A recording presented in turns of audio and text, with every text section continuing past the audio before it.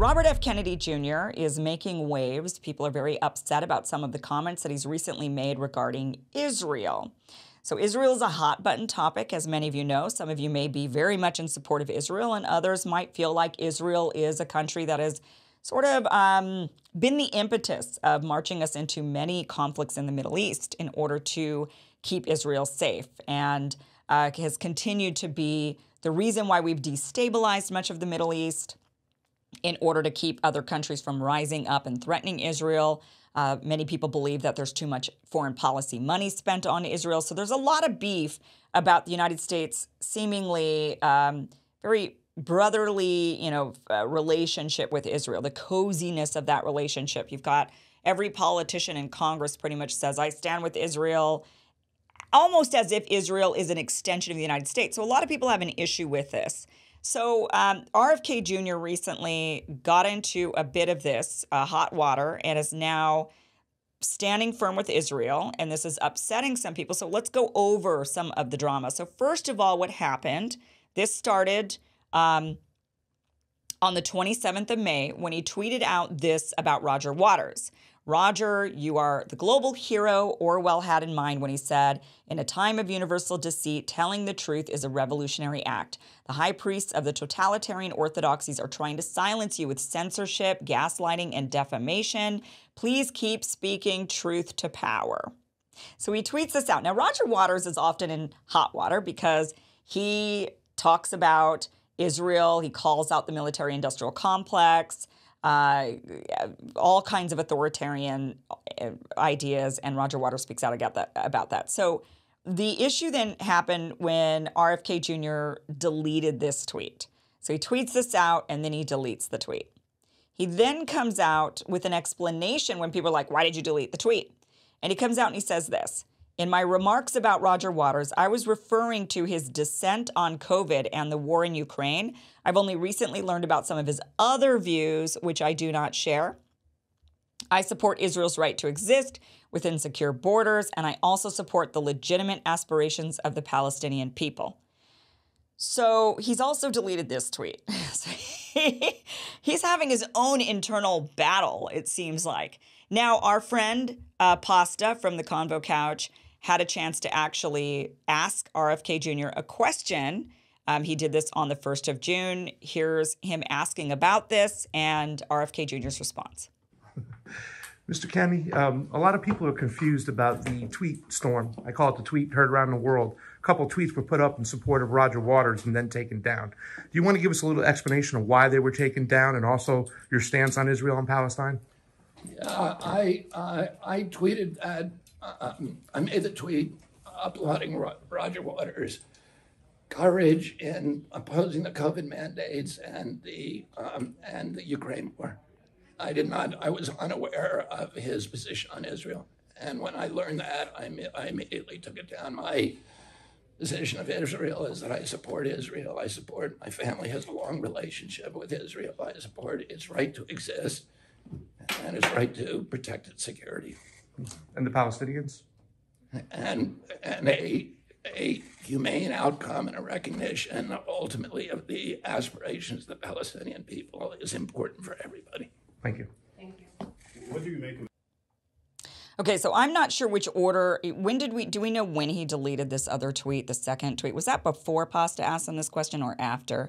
I'm not 100% certain which one. So, because his answer in the video is identical to the tweet. So why would he then delete the tweet? It makes me think he deleted the tweet after Pasta asked him that question. Maybe he thought about it. Maybe people were telling him, Roger Waters gets smeared a lot for his viewpoint. He's often called an anti-Semite, but he's not. He just calls out what the illegal occupation of Israel, of the Palestinian people. And so maybe that's why he deleted it, because he was like, well, it's not really anti-Semitic. It's just so there's, some fumbling going around there when it comes to his stance on Israel. And everybody really wants to know this because some people will say, a lot of people want politicians to have a very strong support for Israel. Obviously, there's a big push for this. Otherwise, politicians wouldn't be doing it all the time. But they do, because if they don't, they're going to get it. I mean, the Israel lobby will come after you as a candidate, privately, personally. They don't even need to get involved with your opponent's campaign. They just don't like you, and they will come after you if they don't feel like you are in support of them. They will take you down. They'll spend boatloads of cash to ensure that your campaign fails. So a candidate almost has to support Israel. But then again, you look at Bernie Sanders, and Bernie Sanders did not feel the need to come out and coddle in this way that RF Kennedy Jr. is. Bernie Sanders was like, what they're doing to the Palestinian people is wrong, and that's that. Now, maybe Bernie Sanders gets away with that a little bit more because he's Jewish. I don't know. Robert F. Kennedy Jr. is not. He's Catholic. So maybe Bernie feels like he can say these things, and RFK feels like he has to be much more measured in the things that he says. He has to come out more blatantly in support of Israel. And if you remember, during COVID, he was really under fire for some comments he made at a speech when he was talking about the surveillance state. And he mentioned that Anne Frank even, was able to hide from the surveillance state. So then people were like, how dare he compare anti-vaxxers with Anne Frank in the Holocaust? And he wasn't. He was just saying the surveillance state, now you can't hide. And people were able to hide at one point, and now they cannot. He wasn't actually comparing to the Holocaust. But of course, that got blown way out of proportion. It was blasted everywhere. And so maybe he feels like he has to show really strong support for Israel because he's often smeared as anti-Semitic in his own past for saying certain things. So over the weekend now, he was out there with Israel celebrating their 75th year, their 75 years as a country anniversary. They had a parade in New York, and he was out there with Rabbi Shmuley. He says, so grateful that my friend and great friend of Israel, Robert Kennedy Jr., marched with me today with an Israeli flag at the Celebrate Israel 75 parade on 5th Avenue in New York City. And here's actually a video of those two together. No. 1, 2, 3. I want to thank our dear friend Bobby Kennedy, phenomenal friend of Israel and the Jewish community, for joining us to celebrate Israel parade on Israel's 75th birthday. Bobby, this crowd loves you. God bless Israel. I'm going to be a champion for Israel as president, and God bless America.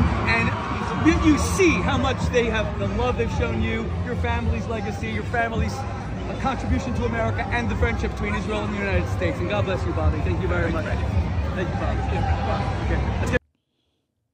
Okay, so he's obviously showing a lot of support for Israel. This is obviously upsetting people who would rather have a more measured and nuanced approach to the Palestinian-Israeli conflict. Somebody who maybe just has a more nuanced, because when people see this, they think, great, we're just going to be sending, again, endless cash to Israel to allow them to continue their human rights abuses against the Palestinians, to continue being at their behest, doing all of this meddling in the Middle East in order to keep them safe, and just keeping us in endless wars. And when is this going to end? And it can't end when we just have candidates continuing over and over to pander to Israel. That's, Israel's not America, right? It's a separate country. Anya Parampil, she actually tweeted out something really great. She said, once again, Anya always has many great things to say. And she says here, 2 things I know are true. One, it's impossible to run a national campaign in this country without pandering to Zionism. I'm not sure if I agree with that because I don't think Bernie Sanders did. He did a pretty good job. Anyone genuinely committed to U.S. sovereignty, individual liberties, and peace will soon be forced to see Israel as the greatest obstacle to these ideals on earth. Certainly, there's a lot of truth to that the United States has been very much acting as the henchman around the world, in the Middle East in particular for Israel. And that is a big obstacle to what many of us would like to see in this country. But I do want to point this out. So, look, when it comes to RFK Jr., I've been a big supporter of his campaign. I don't disagree with his statements on Israel, but I think that it's the stuff that's not said that's the question. You can say, I support Israel, I support their right to exist, and I support them having secure borders.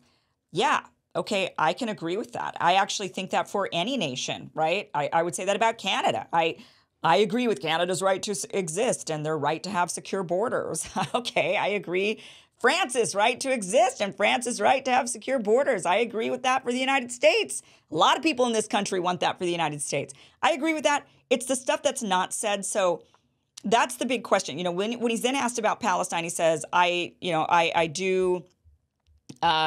support their right to, I support their legitimate aspirations of the Palestinian people. My answer would be, I support Palestinians' right to exist and their right to secure borders.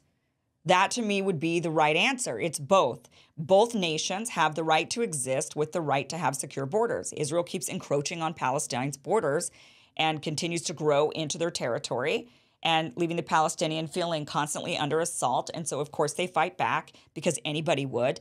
And, you know, that's the conflict that's happening there. So that, not exactly thrilled with his response. Maybe it's strategic. Maybe he really believes that. It comes into question when you start talking about policy. What policies would you be putting forward? Would you constantly be asking and having more money? Would you not put an end to the Israeli-Palestinian conflict? You know, those are a lot of questions that I think now he's set himself up to have to answer. What would be his solution for Israel-Palestine? What would be his version of, when Trump came out with his big plan, the big compromise deal, which was not a very good one. What would RFK Jr. put forward in that situation? I think those are questions that now he's opened himself up to having to ask. However, that being said, I do want to show this one last tweet. This is from Ben.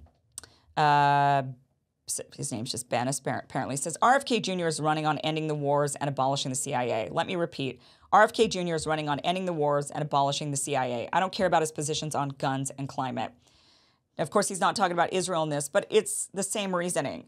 You know, when you decide on supporting a candidate, you have to look at the whole candidate, look at what is your most important issue. And if his stance, like I saw someone on Twitter say, his stance on Roger Waters was my red line. Okay, I like Roger Waters too, but I wouldn't say Roger Waters is my red line. I've got other things that I find to be more important when it comes to a candidate than Roger and how you feel about Roger. So I think there's no candidate you're going to like 100% unless you're going to run yourself. And for me personally, I would say I have to like 85% of what they have to say, and I need to like the essence of what their policies are, the essence of what they claim they're going to do. And one thing I like about RFK Jr. is he says, I'm going to get in there and I'm going to get rid of the big money influence, the bought off corporate, the corporate interests that have just infiltrated the regulatory bodies. And now we can't have nice things because basically we're living in a corporatocracy. And we're running with a rogue state of CIA and rogue surveillance and rogue military-industrial complex. So I think you just have to weigh out what you really like and what you don't. But he has opened himself up now to more questions when it comes to Israel and his stance on the Israeli-Palestinian conflict. All right, we're going to move on with the show. We've got a great one for you. So Field of Greens is our wonderful sponsor for tonight's show. As you know, they are a great product that I have been using for quite some time. It's a wonderful powder that is of dehydrated fruits and vegetables. They really curate which fruits and vegetables they're putting into this mix to make sure that you're getting the most bang for your buck. You're going to get the best that you can get in here. They're all organic. You just take this fine milled powder, you put it in your ice water or your iced tea, and you drink it. It's very liquidy. It's not thick. It's not like a milkshake. It's more like a lemonade. And I personally really love the lemon lime flavor. And you drink that and you get all of your fruits and vegetables into your diet just like that. So simple, so easy, so delicious actually with the lemon lime or the regular in iced tea. You can try this out for yourself. Get all of your fruits and vegetables in your diet so simply by visiting fieldofgreens.com. You can use the promo code Kim. Get 15% off your first order. Again, visit fieldofgreens.com. Use that promo code Kim. You're going to get 15% off your first order of any of the products on their website. So go check it out, fieldofgreens.com.